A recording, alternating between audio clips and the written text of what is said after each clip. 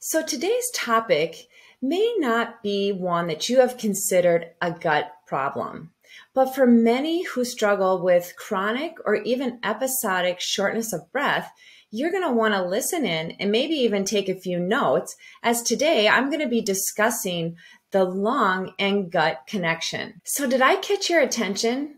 You might be thinking, how is our gut and breathing issues related? And you're right, this isn't something that is a common connection. But if you're someone with breathing issues, you may have gone into your doctor concerned, thinking, wow, I really can't get a full breath. And you're going to try to find what's going on. And so you go in, they do all the diagnostic scans, they'll listen to your lungs, they'll check your oxygen saturation, and then tell you everything appears normal and healthy. Yet you go home and you still deal with that occasional or maybe even constant shortness of breath. And so eventually you might even get diagnosed with anxiety and sent home with a prescription, but no comfort in finding a diagnosis and no relief.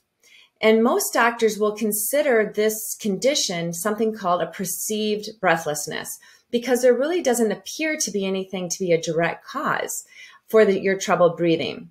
So today we're going to talk about what may be the cause and how it is related to your gut. Hi, my name is Marcy Vasky, and I'm a functional medicine nutritionist specializing in gut health.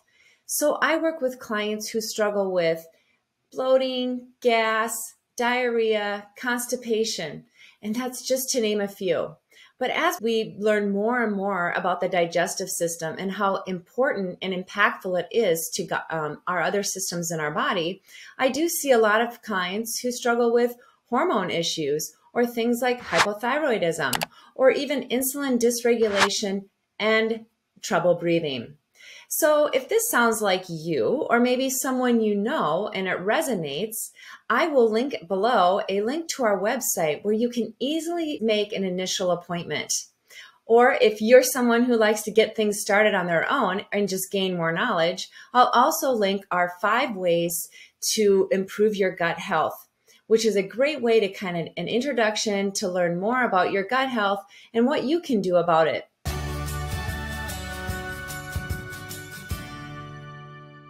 So what if I told you that your microbiota, or all the little bacteria in your gut, told a different story about that shortness of breath?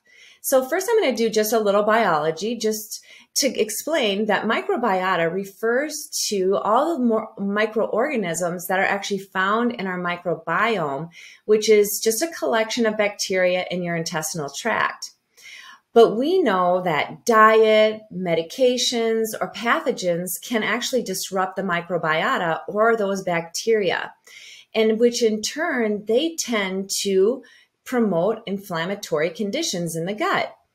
But many people don't realize is that it can also cause inflammations in distant organs and places like I mentioned earlier, with some hormonal dysregulation or even insulin.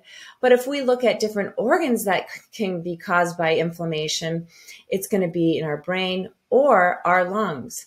And so they do this through a series of interactions with our immune cells. So not only does our gut have its own microbiota or bacteria, but our lungs also have their own distinct bacteria, though of course not as many in number or diversity in the gut, but they still have their own unique bacteria. And so this is how they communicate. There's a 2-way communication between the gut and your lungs, and this is called the gut-lung axis. So just as like you may have heard of the gut-brain axis, it works in a similar way. And the gut and a lung will influence the immune status of both these organs. So what happens is this little chit-chat actually occurs through chemical messengers that are produced directly by the microorganisms and by the immune system response to that trigger. So what happens is that these little messengers travel via our blood and our lymph system to help regulate our immune system's function throughout our body. Now, a healthy gut bacteria or microbiota will produce a chemical that signals to suppress inflammation in the gut and the body, while an impaired or damaged microbiota will produce little signals that increase inflammation. So here's an example. When our gut bacteria break down food, they produce small molecules called metabolites. Some are actually called short-chain fatty acids, SCFAs for short. And Katie, our wonderful Katie, just did a video on resistant starches and short-chain fatty acids. So you might want to check that out for more information. But what we were talking about today is how these short-chain fatty acids are abundantly produced by certain bacteria, and when they metabolize our dietary fiber.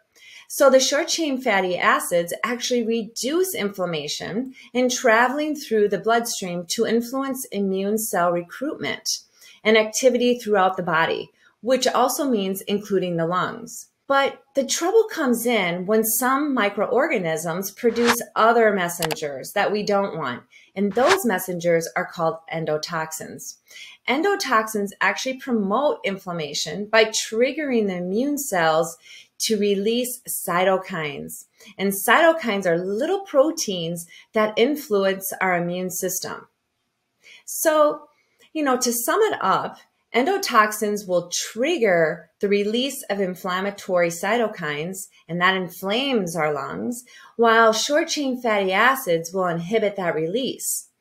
So this is how our gut disorders can affect lung and lung diseases. And both actually share a similar immune messenger inflammatory responses. And what is interesting is that there are some studies that have been completed that have shown that individuals with chronic obstructive pulmonary disorder and asthma are actually more common in patients with gut diseases like irritable bowel syndrome or even inflammatory bowel disease. And it goes vice versa. Now, we understand how the gut-lung axis works. But let's not forget about our upper gut, because that's part of it as well. And it works in a bit of a different way. So when we're talking about the upper gut, I'm talking more about like your stomach, your esophagus, your duodenum. And our upper gut also has bacteria in it that can become dysregulated, that can cause breathing issues. But as I said, it happens in a bit of a different way. So if you struggle with GERD, peptic ulcers, or even low hydrochloric acid in your stomach, you may have been infected by a bacteria called H. pylori. And H. pylori is a type of bacteria that infects your stomach. It's pretty common and many people have it, but the thing is that most people who have it will never even show a symptom. But how is this leading to breathing issues? So what happens is that H. pylori has the ability to damage your tissue in your stomach, causing inflammation, redness, soreness, right? And in some cases, it can also cause painful sores called peptic ulcers in your stomach. And H. pylori can also cause upper gut dysbiosis, which can feel a lot like gas or that stomach pressure. And that gas and stomach pressure is what triggers breathing issues. If you have a hiatal hernia, it can also trigger some labor breathing due to the pressure from your stomach. And what happens is that when your diaphragm is in a position where there's increased pressure, it's elevated. And so it puts more pressure on the heart, the diaphragm, the lungs, and the vagus nerve, which are all obviously important for breathing. So displacing and restricting the diaphragm also interrupts the autonomic nervous system, causing you to become more aware of that labored breathing and then triggering abdominal breathing. So it's kind of a cascading effect. The pressure pushes up on the diaphragm, and when the diaphragm is elevated or out of whack, then that puts pressure on our vagus nerve and more pressure on our lungs, and therefore our autonomic nervous system, which makes us feel more, we're more sensitive to that feeling and makes us breathe differently. So lastly in our discussion, we're going to talk about how reflux can cause difficult breathing. And again, this manifests in a bit of a different way as well, as it causes symptoms to appear more like asthma.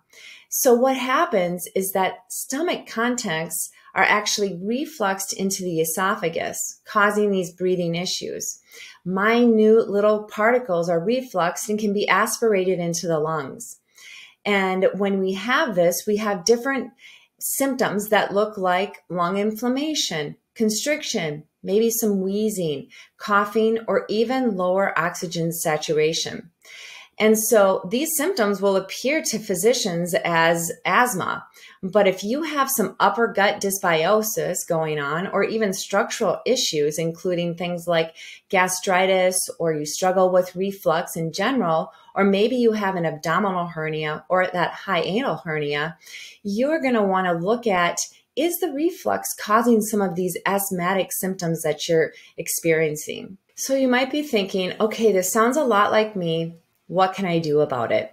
And I'm going to run through just a few ways or a few things you can help yourself with. So one thing would be to help reduce the GERD or even silent reflux. Another way is going to help is by chewing your food slowly. And this is something that we forget to do. In our busy life, we end up eating on the fly, eating on the run, not taking time to really sit down and chew your food well. But the more you chew your food, the more it breaks down in our mouth. And when it gets to our stomach, it's easier for our stomach to process and metabolize. Another thing that might be causing not causing, but can be helpful in thoughts of thinking about how to reduce the shortness of breath that you might be experiencing is thinking about gastric emptying. If you have an elevated pH, this can actually really increase the gas production in your stomach or upper gut. So if you're suffering with a bit of that gas, that you feel like your food is just sitting in your stomach for a long time, you might want to consider taking a digestive enzyme with your meals. You might also want to think about drinking less liquid with a meal. I recommend no more than 8 ounces with your meals because you don't want to fill up on the water, you want to fill up on the whole foods.